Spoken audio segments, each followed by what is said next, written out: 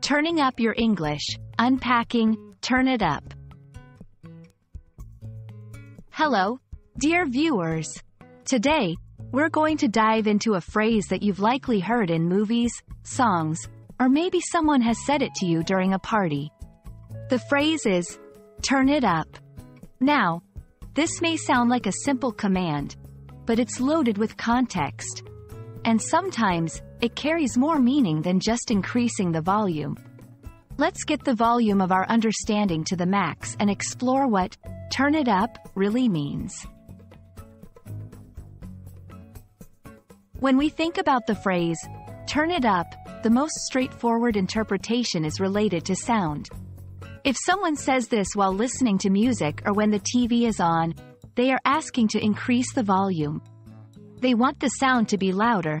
It's a common phrase that you might use without even thinking about it if the music isn't loud enough at a party or if you can't hear the news clearly.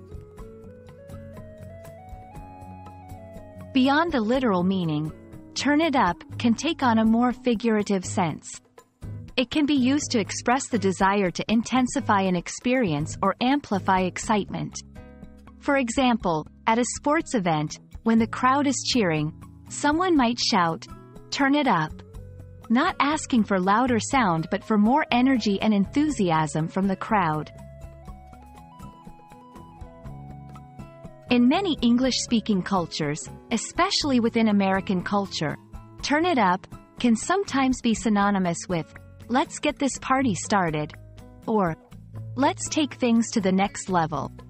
It's an expression of a desire for more fun, more action, more noise, and sometimes, more trouble. It's associated with a carefree attitude and is often heard in contexts where people are looking to enhance their enjoyment. For English language learners, knowing when to use turn it up can be a bit tricky. Remember, it's casual and typically used in informal settings. You wouldn't want to use it in a business meeting or a quiet library. Also, it's usually not used in past or future tenses. It's an immediate, present command.